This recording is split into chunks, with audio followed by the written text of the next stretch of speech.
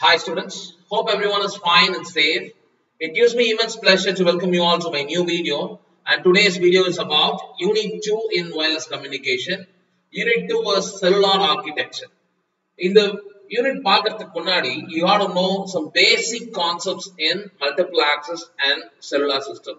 இன்னைக்கு வீடியோல we're going to see the basics of cellular system. Now we have to see the basic concept in cellular system. Cellular system ஓட basic concept புரிஞ்சுக்கோங்க. ரைட்டா?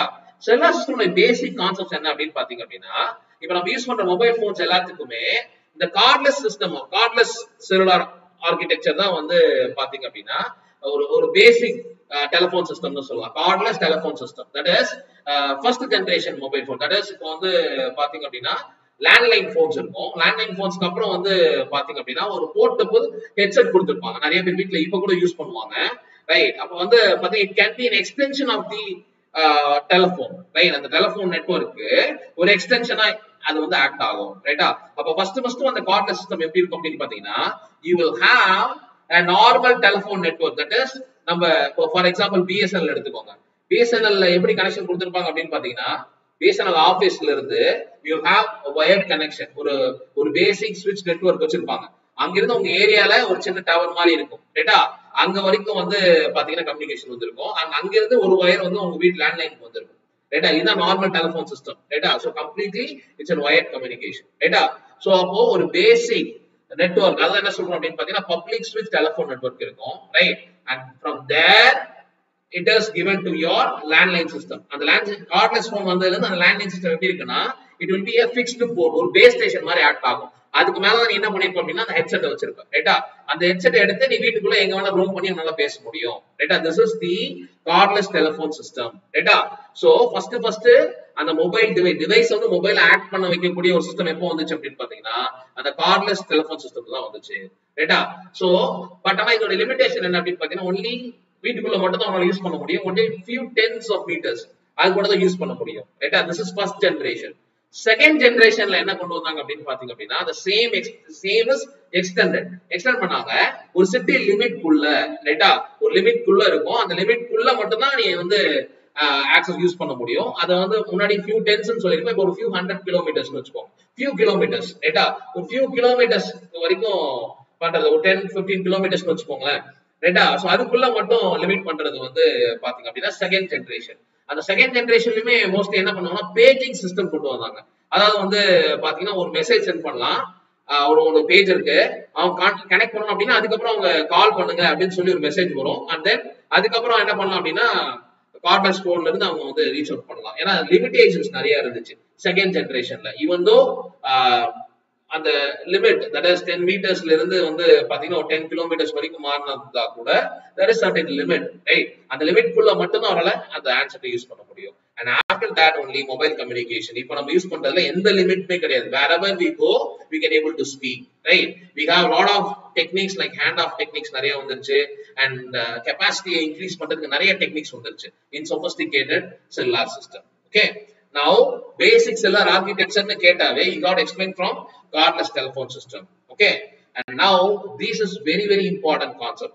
basic cellular system explain பண்ணனும் அப்படினா you got to first understand what is cell. cell என்ன? cell னா நம்ம mobile phone இல்ல. cell அப்படினா the modern day cellular radio communication, that is cellular system என்ன பண்ணனும் அப்படினு பாத்தீங்க அப்படினா capacity, high capacity achieve பண்ணாங்க. எப்படி high capacity achieve பண்ணாங்க அப்படினு பாத்தீங்க அப்படினா, that is they provided a limitation for each and every base station. ஒரு base station assign பண்ணாங்க. and each and every base station is limited to a small geographical area. கொஞ்சம் small ஏரியாவை limit பண்ணி, right, அந்த ஏரியாக்கு ஒரு base station assign பண்ணாங்க. ஏன் அப்படி அசைன் பண்றோம் அப்படின்னா we can able to increase the capacity of radio channels. அது எப்படி பண்ண முடியும் அப்படின்னு பாத்தீங்க அப்படின்னா, ஒரு சின்ன ஏரியா, இதுக்குள்ள இந்த ஏரியா மட்டும் இருந்துச்சுன்னா முன்னாடி ஒரே டவர் மட்டும் வச்சிருப்பாங்க. இப்போ என்ன பண்றோம் அப்படின்னு பாத்தீங்கன்னா இந்த ஏரியாவை டிஃபரண்ட் செல்ஸா பிரிச்சுட்டோம் அப்படின்னு பாத்தீங்கன்னா we can able to accommodate more number of channels. more number of channels na more number of users can accommodate. each and every cell will have its own base station. அந்த ஒரு base ஸ்டேஷனுக்கு number of users connect பண்ணிருப்பாங்க. Like this கெபாசிட்டியை improve பண்ணலாம். provided இன்னொரு விஷயம் என்ன பண்ண முடியும் அப்படின்னு பாத்தீங்கன்னா we can use same channel, same frequency use பண்ணலாம். இந்த செல்லுல ஒரு frequency யூஸ் பண்ணிருக்கனா திருப்பி இன்னும் கொஞ்சம் தூரத்துல அதே frequency யூஸ் பண்ணலாம் provided the distance இந்த ரெண்டுத்துக்குள்ள ப்ராப்பர் டிஸ்டன்ஸ் இருக்கணும் இன்டர்ஃபரன்ஸ் வர ஏற்படாத அளவுக்கு டிஸ்டன்ஸ் வந்து மெயின்டைன் பண்ணணும் right so that the cell concept எது கொண்டு வந்தோம் அப்படின்னா we can able to improve the capacity of the cellular system right and what is handoff is very important technique handoff வந்து பாத்தீங்க அப்படின்னா that is when your mobile இப்போ நீங்க பேசும்போது இப்போ நிறைய பேருக்கு வந்து நீங்க handoff வந்து உங்களுக்கு தெரியாமலே ஆக்சுவலா நடந்துட்டு இருக்கும் இன்ஃபேக்ட் வந்து ஒரு 10 years பேக் மேபி ஒரு 10 years இருக்கலாம் ரைட் 10 years முன்னாடி வந்து பாத்தீங்கன்னா மொபைல் போன் எமர்ஜ் ஆகுறப்ப இது வந்து அவ்வளவு சொபிஸ்டிகேட்டடா கிடையாது ரைட் தட் இஸ் நீ கால் பேசிட்டே இருந்து பஸ்ல போகும்போது கால் பேசிட்டே இருக்கீங்கன்னா கொஞ்ச தூரம் போகும்போதே கால் கட் ஆயிரும் பிகாஸ் அந்த ஹேண்ட் ஆஃப் ப்ராப்பரா நடக்காது ஹேண்ட் ஆஃப்னா என்ன சார் அப்படின்னு பாத்தீங்க அப்படின்னா that is routing the call from one cell to the another cell இப்போ இந்த செல்லுக்கு ஒரு பேஸ் ஸ்டேஷன் இருக்கு இந்த செல்லுக்கு ஒரு பேஸ் ஸ்டேஷன் இருக்கு ஒரு யூசர் இங்க இருந்து இந்த செல்லுக்கு போறாரு அப்படின்னு பாத்தீங்கன்னா அந்த கால் வந்து டிஸ்கனெக்ட் ஆகாம இந்த பேஸ் ஸ்டேஷன் இந்த பேஸ் ஸ்டேஷன் கனெக்ட் ஆகணும் that is called as hand off technique right now you have very sophisticated hand off techniques எவ்வளவு ஃபாஸ்டா நீ வெஹிக்கிள்ல மூவ் பண்ணாலும் பஸ்ல மூவ் ஆனாலும் சரி கால் டிஸ்கனெக்ட் ஆகாம உன்னால பேச முடியுது that is only because of this particular concept hand off right and mobile station what is mobile station na நம்ம கிட்ட இருக்கிற mobile that is mobile device அதான் நம்ம என்ன சொல்றோம் அப்படின்னா மொபைல் ஸ்டேஷன் அப்படின்னு சொல்றோம் அதுக்குள்ள என்ன இருக்கு you have transceiver transmitting antenna இருக்கு ரைட்டா transceiver இருக்கு antenna இருக்கு and then control circuitry இருக்கும் இதெல்லாம் சேர்ந்ததுதான் அந்த mobile device and base station என்ன அப்படின்னு பாத்தீங்க அப்படின்னா நம்ம tower right so base station it will have multiple antennas நிறைய antennas இருக்கு right and each and every antennas அதுக்கு வந்து பாத்தீங்க அப்படின்னா அதுக்கான டிவைசஸ் எல்லாமே அதுல இருக்கும் right base station that is you will have transmit antenna a receive antenna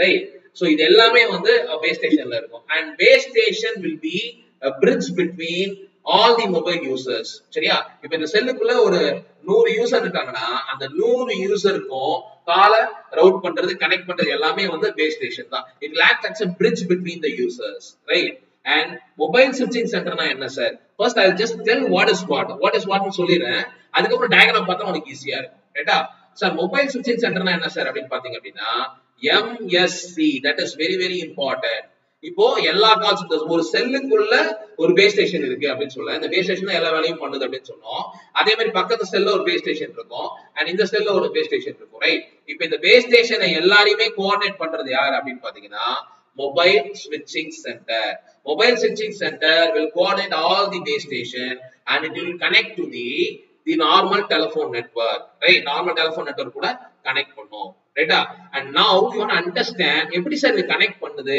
அப்படினு பாத்தீங்க அப்படினா you can see here this is the complete diagram ரைட்டா so இப்போ பாத்தீங்க அப்படினா this is each cell இது வந்து நம்ம என்ன சொல்றோம் cell னு சொல்றோம் as I said each and every cell will have its own base station இங்க எத்தனை யூசர் இருந்தாலும் அந்த யூசருக்குள்ள கோஆர்டினேட் பண்றது எல்லாரும் இந்த பேஸ் ஸ்டேஷன் தான் ரைட்டா and மொபைல் டிவைஸ் மட்டும் கிடையாது இப்போ ஈவன் பாத்தீங்க அப்படினா vehicles fast moving vehiclesமே radio communication பண்ணுது லைக் FM கேக்குறது and similarly வந்து பாத்தீங்க அப்படினா நீ கார்ல உட்கார்ந்துட்டு உன்னால மொபைல் பேச முடியும் ரைட் கார்ல ப்ளூடூத் வந்துருச்சு ரைட் அதை யூஸ் பண்ணி உன்னால போன் எடுக்காமலே உன்னால பேச முடியும் ரைட் இந்த மாதிரி டெக்னிக்ஸ்லாம் வந்துருச்சு சோ மொபைல் மட்டும் கிடையாது any particular radio communication device ரைட்டா சோ இது எல்லாத்தையுமே வந்து பாத்தீங்கன்னா இந்த பேஸ் ஸ்டேஷன் கனெக்ட் பண்ணும் right and now as I said all these base stations are connected to the mobile switching center இந்த base station கோஆர்டினேட் பண்றது யார் அப்படினு பாத்தீங்கன்னா mobile switching center and mobile switching center is also connect to the